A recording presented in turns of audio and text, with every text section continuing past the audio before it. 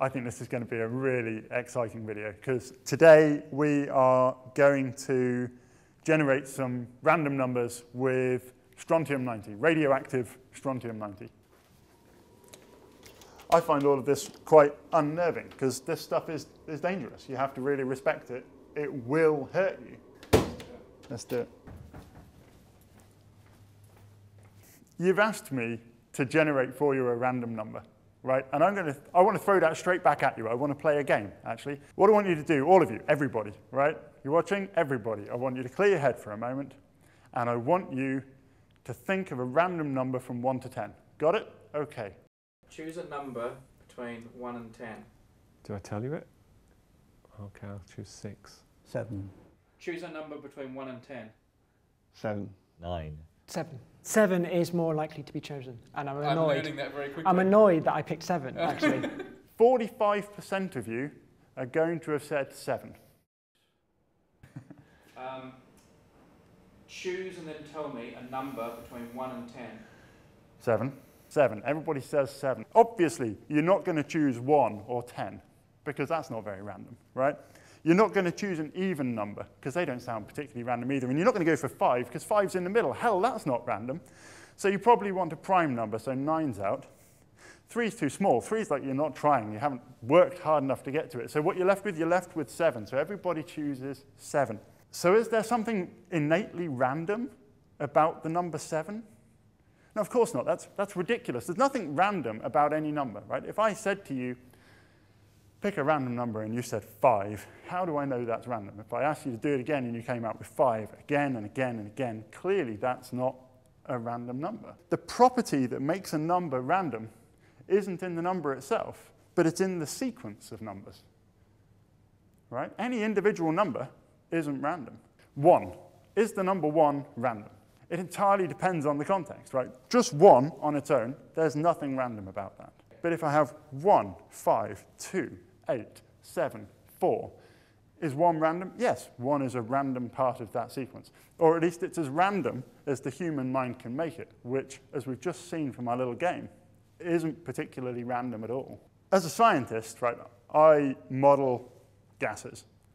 And as a part of modeling gases, I need to give them a random kick to get them started so that I don't model an identical gas every time. I can't go through and give each molecule a random value from my own mind. I use a computer to choose my random numbers, and it's spectacularly bad at doing that. There's no chance of getting a computer to generate a completely random sequence. It's not a random machine. We have to generate a sequence of numbers which look and feel random to us, right? But they're not random. If we look closely enough, we're always going to find patterns. So the easiest way to go about doing this, can I write this down? Let me write this down for you. Typically, the way that a computer engineer is going to go about generating a sequence of random numbers for you is to think of a number, right? And we'll just call that number x0, our first number in the sequence, or our 0th number in the sequence. And we're going to multiply that number by something big, something that feels random, okay? And we're going to call that, rather unimpressively, A. Typically, it's going to be something of the order of tens of thousands. At this point, there's absolutely nothing random about this whatsoever. Then we're going to take another big prime number in the tens of thousands, and we're going to add it on, and with a spectacular lack of imagination, I'm going to call that B. Still not random. I know it's not random. The next step is probably the only complicated bit, is I'm going to take the number that we've just got, and I'm going to do a modulus, which we normally define as just being a percent sign, m, and this is a cyclic division.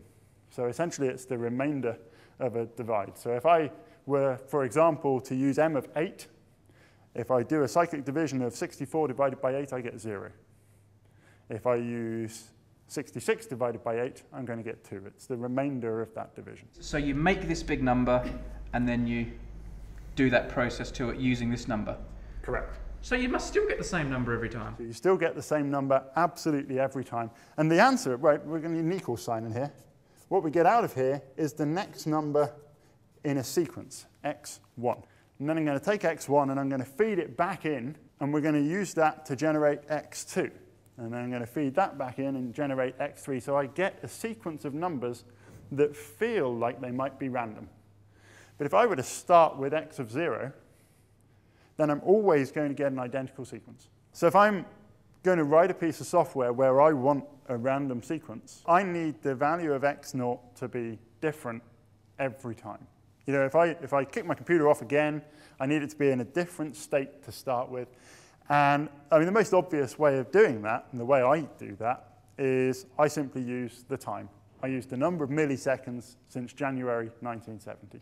And then I'm going to feed that into x0, and then x1's different, x2's different, x3's different. But, and this is the important thing, because this is a cyclic division, it's going to eventually repeat. And depending on which numbers you choose for A and B and M, it'll repeat sooner rather than later. And you're going to get cyclic patterns in your random numbers. We don't call these random numbers. We call these pseudo-random numbers because they're kind of random. They're not really random. We can do better than that, though, right? OK, so if you ask me to generate a random number, let's go back to the game we played at the start, right? Now I'm going to say, let's generate a random number, this time between 1 and 6. There's a really obvious way of doing that. I brought a dice with me. We throw it, and we generate a random number. And each of those numbers, 1 to 6, has the same probability of coming up. But that's not always true. What if I want to generate a number between 1 and 12? Let me get another dice. First of all, I can't generate a 1 with 2 dice. I recognize that. So it's going to be a number between 2 and 12, OK? We throw that, we get 6. There are many, many more ways to throw a 7 than there are to throw a 2. There's only one way I can throw a 2. I've got to throw double 1. If I want to throw a 12, I've got to throw double 6. But I can throw 7 with a 3 and a 4, or a 4 and a 3, or a 5 and a 2, or a 6 and a 1. There's loads of ways to do that. So you're far more likely. Let me draw this for you. For 1 dice, this probability is the same, and it's 1/6. But for 2 dice, then you're going to get a probability which is quite sharply peaked. What if I brought more dice out? Or just throw 3 for now. OK, so now we're throwing, that's random, right? Well done. Almost a Yahtzee. So now I'm going to throw 3 dice. And what we find is that we get a similar plot, but it starts to curve over like this. So we can go from 3 up to 18 now.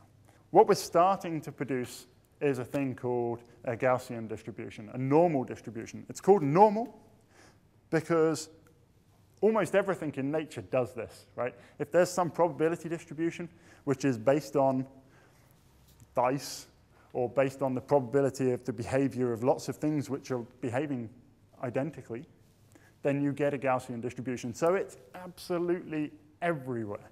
And a Gaussian distribution has a shape which looks a bit like this. And it's very sharply peaked. You're very, very likely to get this average value. But it's still completely random. Okay? I can't tell you what value I'm going to get. All I can tell you is the probability of that value. You don't want to hear about the ancient Greeks, do you? We've thrown 2, we've thrown 3. Now I've bought, frankly, every dice I own, and we're going to throw many dice. And when we throw many, some of them go on the floor, but what we end up with is this Gaussian distribution. The probability of the number that we're going to get is the Gaussian distribution. So what most people think of as a random number is actually a uniform deviate, which basically means that every number in the sequence has got the same chance of coming up, right? But that doesn't make it random. What makes it random is that you can choose any number in the sequence. It doesn't matter what the probability of that choice is. So you may be very, very likely to choose the number in the middle, but that doesn't mean that it's not randomly possible for you to choose any number at all. So it's like if you and I had a weightlifting competition, the result will be random, but you're probably going to win. That's not random. No, you misunderstand. I'm going to win that one. You've asked me to give you a random number, and I really want to. So I've kind of gone out of my way, and I've gone to the safe, and I've got something that's going to create a random number. Because here, I've got a small radioactive source, it's strontium-90, and it is going to randomly give out electrons. Okay, as a neutron turns into a proton, and out comes a high-energy electron from the strontium. And so coming into the Geiger counter here, I'm getting just a steady stream of electrons, and I'm counting them. And the number that I count, surprise, surprise, is Gaussian, right? But It's random. It's completely random. And so, well, let's turn it on. Let me just show you. Can I show you? That's the happy sound of radiation. So you can hear it, but you can see it too. Here it is. Here are the individual pulses.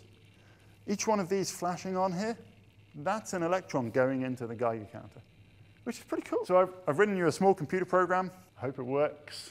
The number you're going to get is the deviation from the mean value. So I know what the mean value for the count is going to be, and I'm giving you the difference between that value and the number we actually count.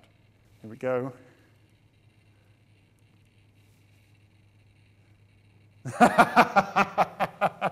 Well, I was expecting it to be a little more dramatic than that. What that means is we've got exactly the mean value, right? So that is the most likely outcome, and yet somehow I didn't expect that that was going to be it. Should we try again? Okay. We're generating another random number, and to be honest, I really want it to be 7. So this is it counting. 13. It's prime. How much more random do you want to be? All right, that is a spectacularly random number. It's 13. Brilliant. So if you enjoyed this video, I've got some good news for you. We're actually starting a new channel, a bit like Numberphile, but all about computers. It's something a lot of you have asked about. That channel is going to be launching properly in May, but we've started it now, and you can go and have a look and subscribe. I'll put a link on the screen, underneath the video, and in the video description, all that sort of thing. Have a look, and we hope to see you there too.